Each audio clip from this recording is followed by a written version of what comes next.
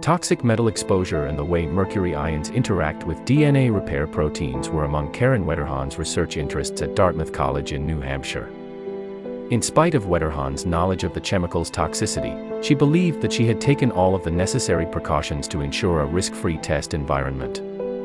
A drop or two of dimethylmercury was found on Wetterhahn's gloved hand before she died, and tests show that it would have penetrated the glove and entered her skin within 15 seconds.